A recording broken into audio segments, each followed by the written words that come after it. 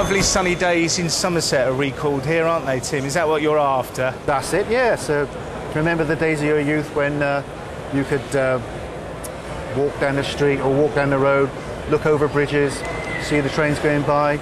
Sometimes you could get a bit further in, go into the station. Yeah. Sometimes you could get in the signal box, and on here I've tried to recreate those kind of feelings where you can look over bridges, you can look through fields.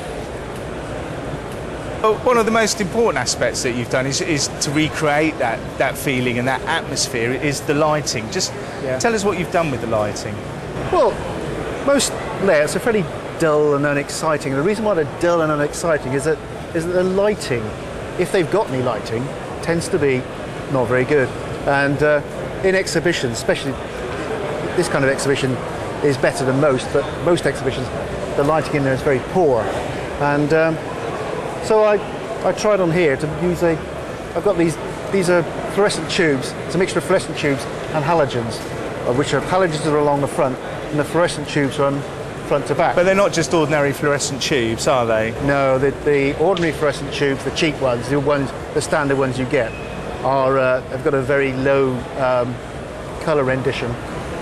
They tend to make layouts look dull, and this is the reason why most layouts look dull. Although it's very cheap lighting and very even, it ends up and makes your layout look very dull and flat and uninteresting.